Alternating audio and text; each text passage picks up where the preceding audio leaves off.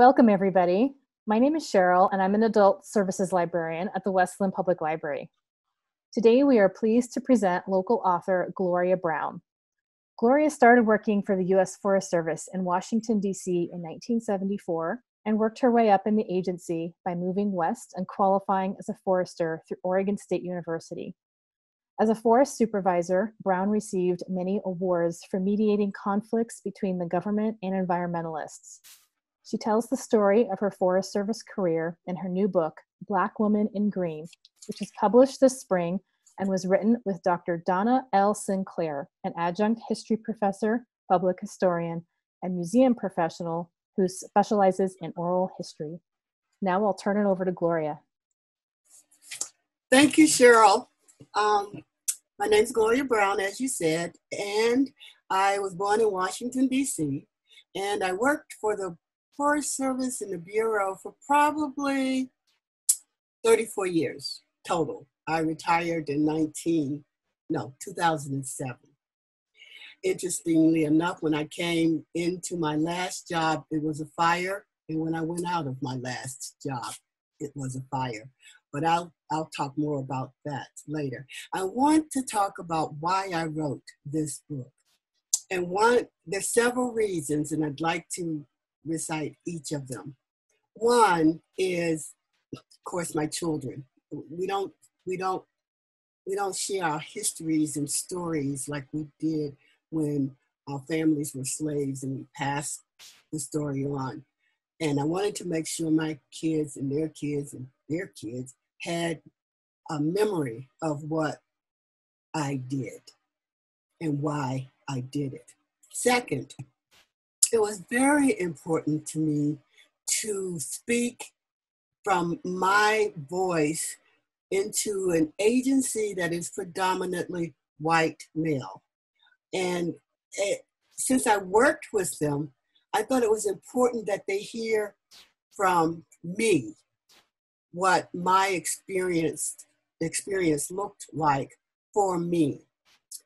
Last, it was important for women, but not just women, but especially women, to know and read about the process, the way I got from A to B to C. Not necessarily a process that they would need to use, but certainly understanding how I got from A to B to C, because it was not easy. It took some sacrifice, but in the end, in my opinion, it was all worth it. So this is written for the many women that might read this book and be inspired to write themselves, or whether they publish it or not, just put it on paper. And I said that was last, but the really last one is the employees who worked for me, or better stated, that I worked for. I could not have had any of this joy in the job that I did. I could not have had any of the awards and accolades that I received unless without my employees. And I want them to know through this book how grateful I am. So about the book, I started with the Forest Service, as Cheryl said, in Washington, D.C. I was going to be, I was in University of Maryland. I was going to be I worked during the day and went to school at night. I was going to be a journalist. And unfortunately, my husband died in a car accident, and there I am with 3 kids, and I had to figure out, okay, what do I do now? Since I was working for the Forest Service, making a somewhat decent salary, not really enough to take care of 3 kids, but enough, more than the average person, single mother probably made. And I could not afford to go into the bottom of the journalism medium. I decided I would stay with the Forest Service. With that thought, of course, it came to me, when I just made that decision after I graduated from the University of Maryland, when I made that decision, along with that decision came the goal. And the goal was more money, more money, more money. So I could take care of my kids, so I could send them to college, so I could be independent. So how did I do that? Well, quickly, I spent 10 years in the Washington office. I started as what they call a dictating machine transcriber. And you take these huge books and then you transcribe them, and I guess they go somewhere forever. But that was my job at the time. After I got my degree, I realized, well, I can't sit in this office with nobody seeing me, knowing me. I need to move to something that it was in concert with what I did in my journalism degree, what I wanted to do. So to that end, I left that job and went to work for what was called Information and Education. And it was a job where, it was a fun job. I was sort of the national voice for the Forest Service. So if they wanted a book or information, it was my phone number that they would call. And I was happy to say, good morning, this is the Forest Service, Gloria Brown, how can I help you? So I stayed in that job probably about 3 years. And as I stayed in that job, I watched the director across the hall from me and the people who were coming and going. And one day I asked him, because he had a really nice Southern social personality versus the other guys. And I asked him, Lamar, where are your people going? And he says, well, they're promoting out into the field, which I didn't know a lot about. And he says, it's a career move for them when they come to work for me. He was director of resource planning and assessment, which is a national office for assessing the land and the resources. So I said, well, how can someone come to work for you? How can I was very specific. How can I come and work for you? Because this is what I want to do. I want to figure out the field. I want to work in the field. What can I do? And he said, well, the next job you qualify for, apply. Well, I was in an information assistant job when I was in information and education. The first job that became available in that respect was a secretary. So I left that job and I went to be Lamar's secretary. And everybody was wondering, well, why would you leave information assistant to be a secretary? Well, the irony is, as soon as I got there, about a week later, Lamar left and was promoted to a deputy chief job in our Washington office. And I became the secretary to Tom Hamilton and, Tom was the director. So I would say I had the most information about him in my book. And what Tom did was him and John Butrell, who was his assistant director, the three of us would sit around the table and talk about what I'd like to do after we would do my performance. And as a result, make a long story short, Tom enabled me to get to work with other people from the field, like rangers would come in, staff from other offices along in the United States would come in, and I would work with them, and they would leave and usually be promoted up to some other job. So to make a long story short, Tom was totally supportive of that. And I ended up not only working with people from outside of the Washington office, but ended up traveling to the Pacific Northwest, I went to Oregon. He sent me to Oregon on a detail.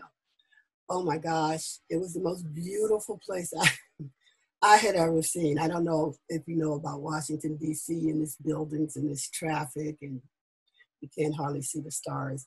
But the Pacific Northwest, especially Oregon, Mount Hood, I fell in love. I fell in love. And I got Jerry um, Mason, who was the public affairs officer on the Willamette. Now, this is the job I eventually wanted. He took me into what I would call my first walk through a national forest.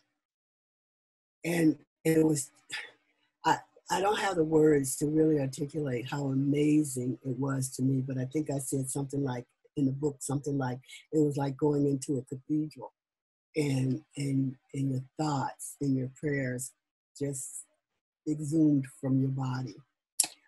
And then he took me to the second largest waterfall in Oregon. And that was another wonder. So back to DC, tell Tom I'm ready to go. I was GS9 because he changed my secretarial description to a public affairs specialist position, a GS9. GS9? Yes, a GS9 or GS7, 7 or 9. And I told him I was ready to go. So what Tom did was we have 7 regional forests in the United States. But, he sent that word out, and I was hoping that the director of information, because he sent it to all the information directors in Atlanta, Georgia, that's our region 8, would, say, okay, I'll take her. Because one of his criterion was that I was to get a 911. So a year after I worked for them, I was to automatically get an 11, GS11, General Services 11, which is how they ranked employees in the Forest Service or in the United States government, for that matter. And that was one of the criteria if they took me. Well, the only one that came through, to my surprise, was the director of Missoula, Montana. Her name was Beth Horn, and Beth and I had worked together in the Washington office when she had come in for detail. And now she was the director of information in Missoula, Montana.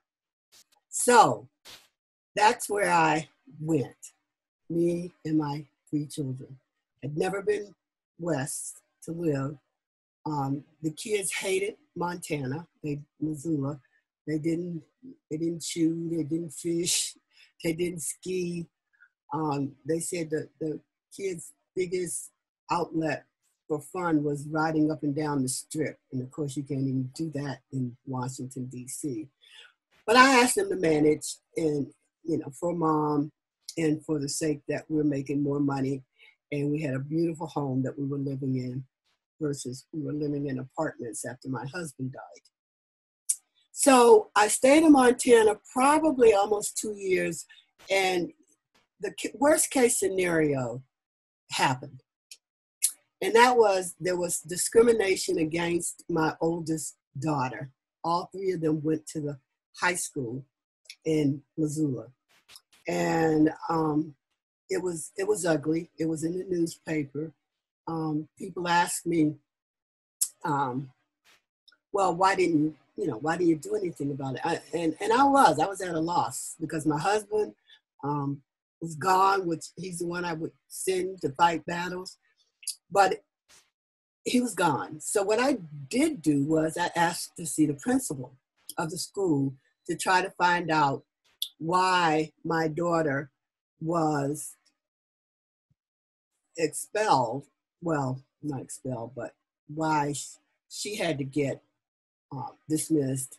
And the woman the young girl who actually attacked her, who also got dismissed, but she was allowed to involve herself into intercurricular activities, which their book clearly said that when you're not in school, you cannot do that. You can't involve yourself.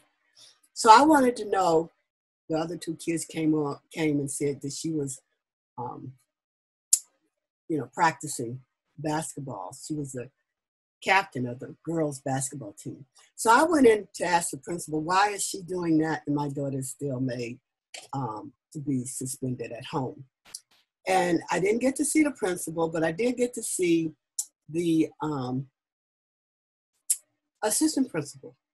And I went in and we shared niceties. And I asked, why is Camille still suspended and this young lady being able to, and I had my book that the school publishes about rules and regulations. And she's allowed to participate in extracurricular activities. This is still hard to talk about, write about. But what he said was, Mrs. Brown, we did not have these issues until your children came to our school. I couldn't believe what I heard. Everything, if he said anything after that, it didn't matter because I was already up and reading and I didn't even ask him to have a good day. I went home that night and I just cried. What do I do now? The principal won't see me. The assistant principal is racist. So one of my friends that I worked with, because I loved working in Missoula, I told him what had happened. Well, he told our regional forester, which is the highest level that you can be in a region. There's regions, there's forests, and there's districts. So he was at the highest level of our organization in Missoula, Montana, which was also one of the biggest suppliers, one of the biggest,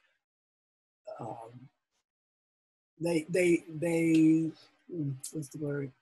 They hired the most people in Missoula and the corresponding ranger districts in Montana.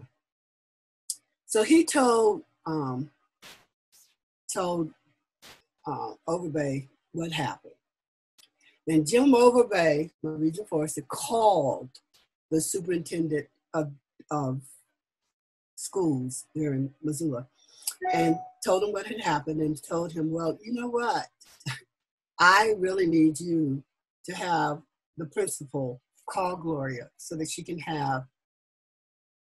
say her piece and she can get the information that she, as well as the Forest Service, needs to understand why her daughter was still being suspended. So soon after I got to my desk, back to my office, I got a call from the principal asking me what would be a convenient time for me to come in and see him. And I said that evening, I can come in, right after school. And I did.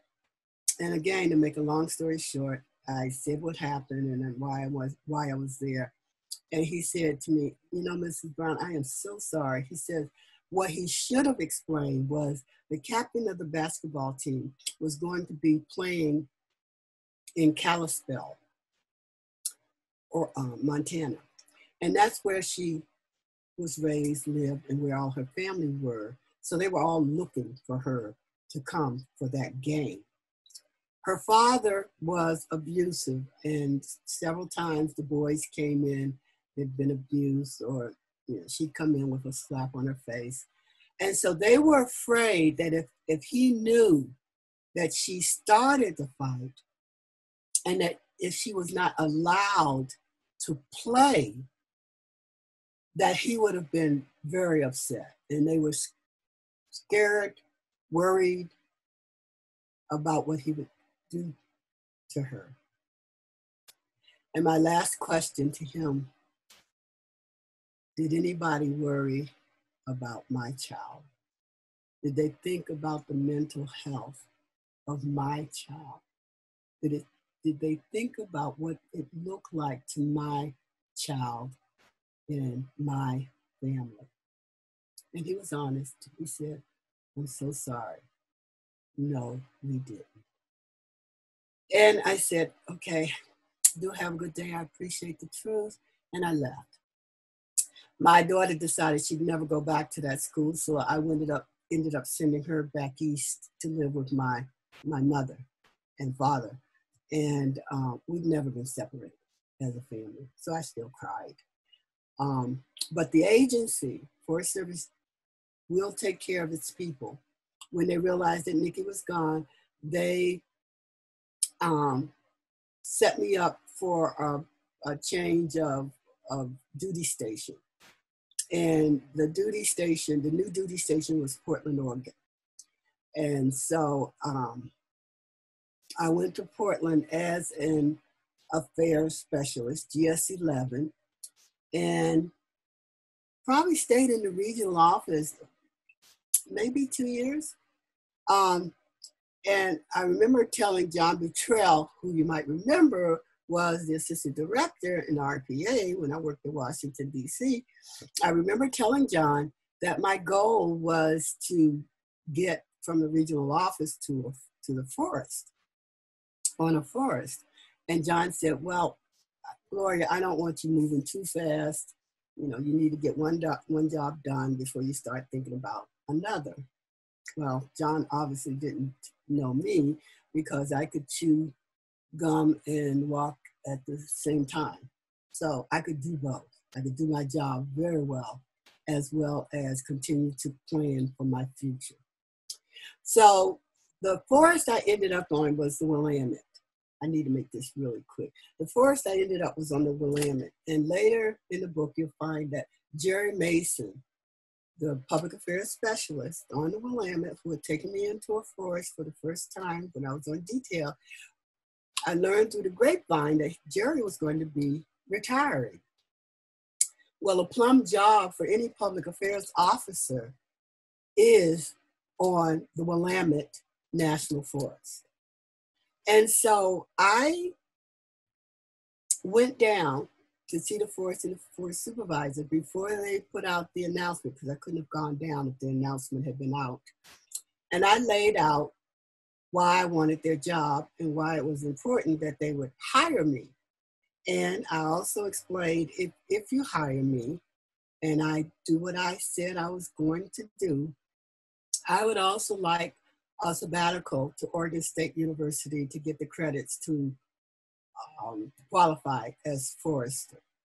And I won't take any travel, I won't take any training.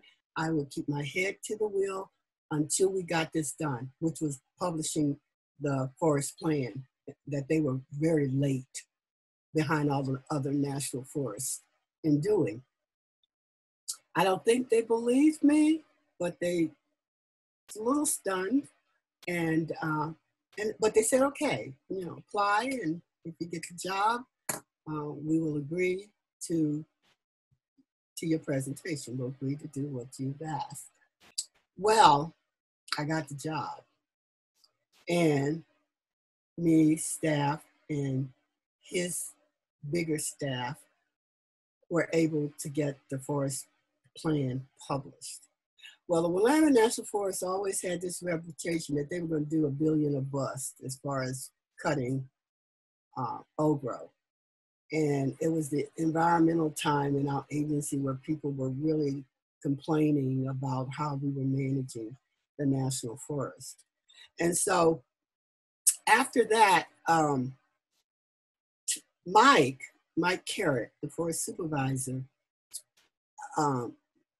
we had taken the the annual cut on the Willamette from something like 750 board feet down to, I think it was something like a 525 board feet a year. Well, he was old time school. He'd been in the Forest Service all his life, came up through the Forest Service.